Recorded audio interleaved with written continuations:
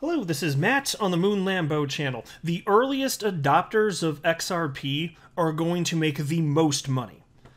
And look, I understand that there are going to be people listening that maybe just joined crypto, and as I record this, mind you, XRP is just a little over $1.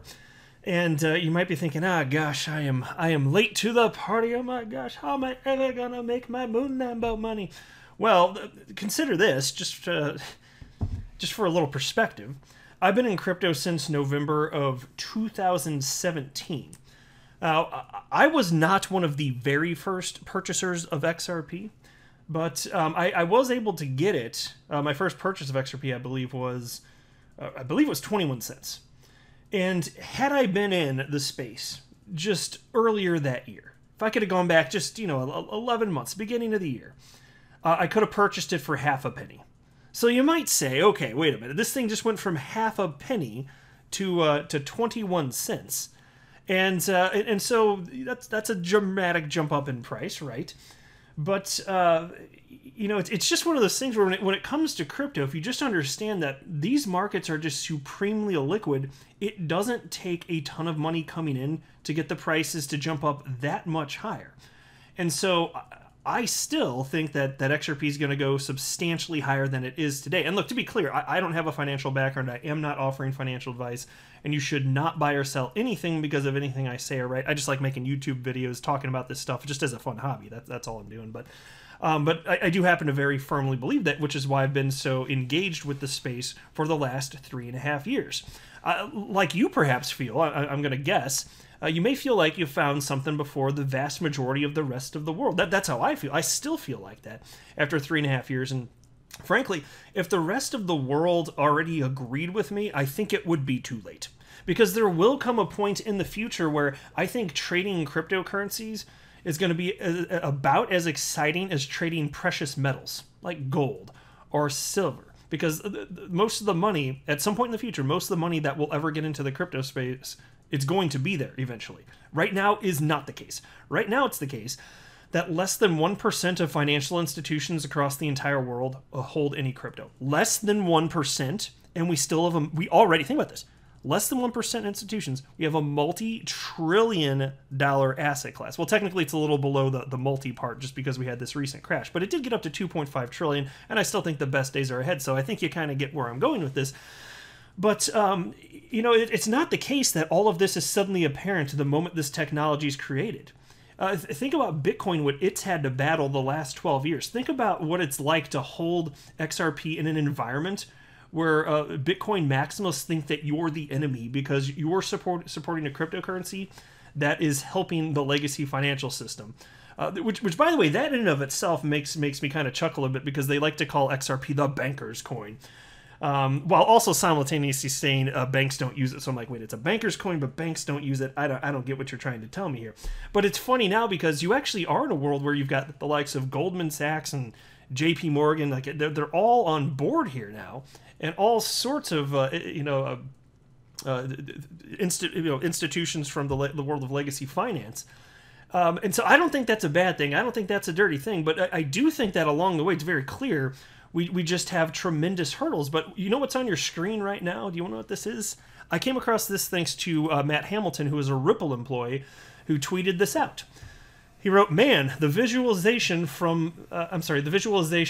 @ShortTheFOMO created really is amazing right now with all the activity going on with the XRP ledger. So many people moving value about."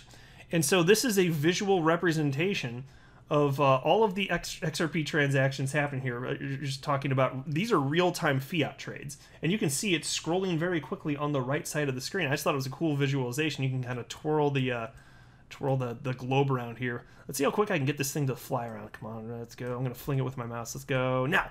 Yeah! Look at that bitch go. That's good. That's a good spin. See if you can do a better spin than me. I'm an adult child, I know. But look to illustrate all this. So this didn't exist a decade ago. The XRP ledger, the final version, it's been around for about 8.5 years, and it is globally adopted. And it still is the case that if you think that XRP is going to be something in terms of how many humans are on the planet, you're in the extreme minority. But if we continue to be right, and we certainly have been, if you just, well, any XRP holder has been for the last 8.5 years, what do you think this is going to look like as more money ultimately continues to plow in, especially considering that we're actually in a bull market right now? And so to me, this is tremendously exciting, which is why I kind of just wanted to say, congratulations to if you're here and you're paying attention. There's no way to know for sure, and I get it. Investing in crypto is risky. I'm not pretending like it's not. It's very volatile. Okay, super duper, but I'd have trouble sleeping at night if I didn't have the risk exposure that I have to XRP. And I think it's going to be worth substantially more in the future. But again, all of this is not evident, and I wanted to have some of this is kind of comical. I wanted to highlight some things just to try to drive the point home that yes, it's annoying to put up with all this, and it's a little bit more scary when you do have less certainty. But when there's less certainty, that's where the opportunity lies. You know, and so yes, you are taking on more risk. But it's about what are you willing to have as your risk reward exposure. What are you willing to take on, right? And so, have you guys seen this website? This is the Bitcoin Obituaries website. It's a website that tracks all of the that they can find anyway, all of the articles and videos and blogs that they can find, insisting that Bitcoin is dead or is about to die. Basically, Bitcoin is, and so it's funny. They write here, Bitcoin has died 416 times. It's obviously not dead, but it is comical, and you can see these headlines. They are like the narrative is still there. So eventually, like as time passes, the more time passes, the more it becomes clear that people that say Bitcoin's going to zero and crypto's going to zero, it becomes more clear that they're wrong. The same is true of XRP. Here's an article from just May 20th, several days ago. It's titled, Bitcoin and Ethereum are dead. Here's another one. This is from May 21st. Why Bitcoin is going to zero. My friends, if it were like a decade ago, okay, maybe a little bit more reasonable here. But look at this from February 24th this year. Bitcoin will death spiral. Here's another one from March 4th. The fundamental value of Bitcoin is nothing. So like these are people, whoever these are, like these are people that just don't get it. It's not going away. And so for us, I mean, if you're listening, I'm assuming you've already figured out why to this point. But we're dealing with this in the XRP community too. Have you seen this website? FUDBingo.com, standing for Fear, Uncertainty, Doubt. FUDBingo.com. This is created by Wietse Wind, who is the creator of a number of things, including the XRP Tipbot. He's the creator of XRPL Labs, which is funded through the development arm of Ripple, actually. So his company is separate. There's called XRPL Labs, but funded through Ripple X. Back when that initially happened, it was known as Spring. But they rebranded from Spring to Ripple X recently, anyway. And so he created this website because there's so much nonsense, so many false narratives out there about XRP. And so he just debunked some of the most major ones out there. And so this website's actually been out for a few years. And so here you can see one. XRP is not a real cryptocurrency. And so you can write, not true. So you just click on it, you can find out why. Ripple can freeze your coins. XRP is for banks and banks will die. The XRP token will not be used. Ripple owns 99% of the coins. XRP is stupid because it can't be mined. And just goes on and on and on. And so the fact that all these people are saying all this nonsense, it can be irritating dealing with that on social media. I will cede that point. But if it were widely understood and accepted that, no, of course XRP is useful. Look, it's used the world over for its a bridge currency and X number of other use cases. If that were already the case, then you'd be too late. And so here you are. Even if you were purchasing XRP at $1, I just suspect if you were to fast forward another 10 years, I'm just arbitrarily choosing that number. It's way out there, right? Another 10 years.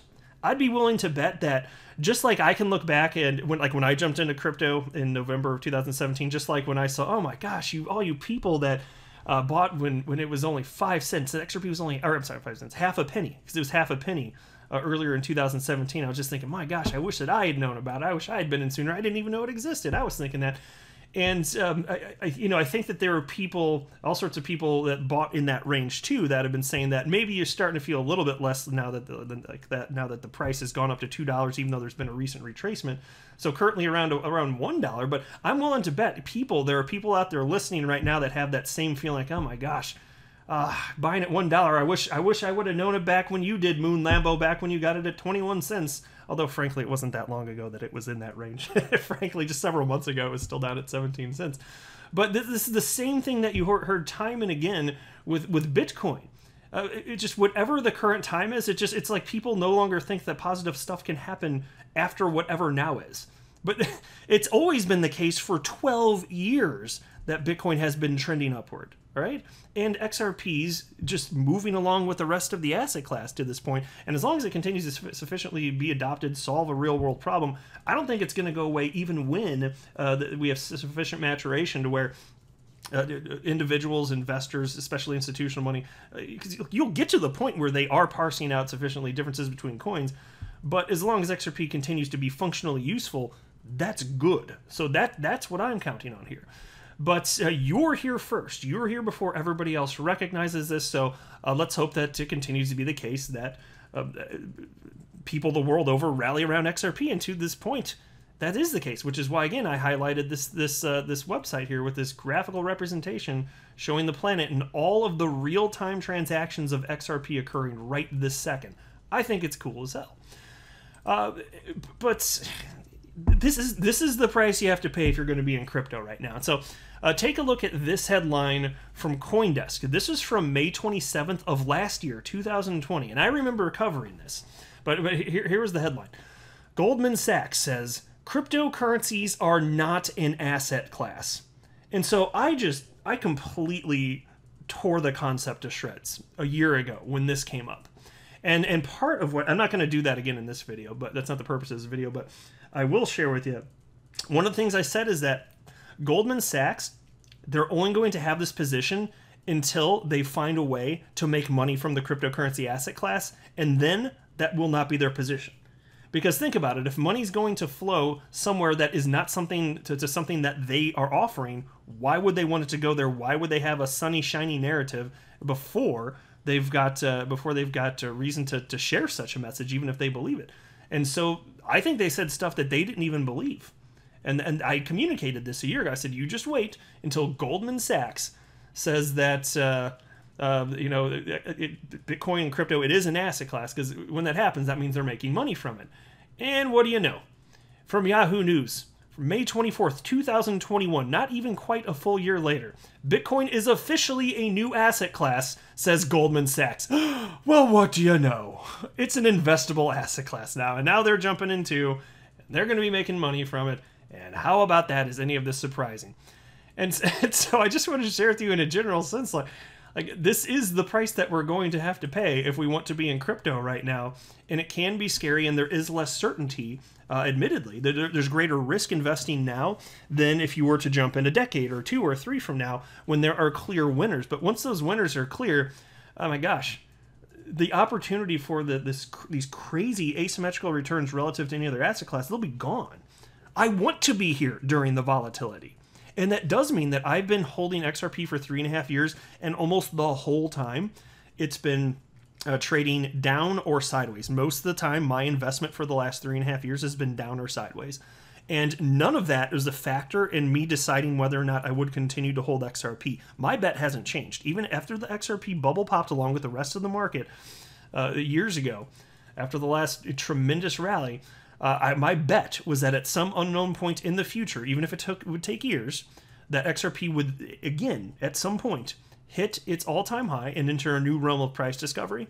And I still believe that. My bet has not changed. All of the price action in between does not matter to me in that sense. I still track it because it's interesting to know. I got skin in the game. I want to be aware of what's happening in the crypto world at large and the XRP ecosystem. Yes, so always going to talk about that. But it's not going to be something good or bad news. It's not going to be. It's not going to be something that's, especially, well, let's just say the negative price action. That's not going to be anything that will cause me to change my position in my plan. Once we have sufficient upward price action, yes, then I'll start to sell some along the way. Fine. And I don't care how long it takes, though. I mean, I care a little bit, but even if it takes a while, I'm still just going to be patient. Because as Warren Buffett said, and he's talking about the stock market, but it's true of crypto, he said, the stock market is a mechanism for transferring wealth from the impatient to the patient. I think that makes sense. I think there's data to indicate that there's plenty of truth to that. And so I'm going to outpatient anyone else. Even you listening to this. Yes, even you. I will outpatient you. Because if I'm wrong, I will ride this biatch to zero. I really will. I really mean that. But I don't think that's going to happen. I really do not think that's going to happen. So anyway, I just thought I'd share that message. Again, congratulations if you're here. Kudos to you for researching this stuff when most of the world, frankly, has no idea how any of this works, if they've even heard of it. You are on the cutting edge, and the rest of the world, frankly, is not. And so let's just see where this all takes us. It's a fun ride. You can't. Well, even if you don't think it's fun during the downtime, it's fine. But you have to admit it's exciting, right? I think so. I think it's very exciting. I'm happy to be here. But I think it'll all ultimately be worth it in the end. But I will wrap up there. I'm not a financial advisor. Do not buy or sell anything because of anything that I say or write. That would be a very, very, very bad idea. Until next time, to the moon, Lambo.